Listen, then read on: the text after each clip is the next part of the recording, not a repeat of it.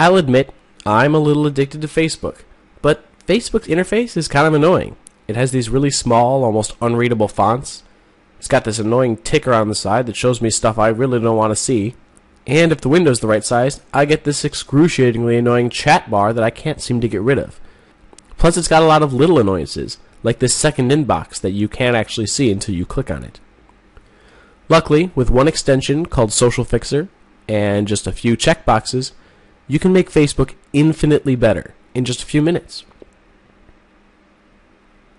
Now these fonts are a little bit bigger, that second inbox is always visible, and there's no chat bar or ticker cluttering up the right side of my page. If there are posts I don't want to see, I don't have to unfriend people either.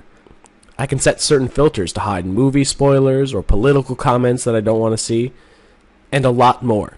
Here's how to get it set up.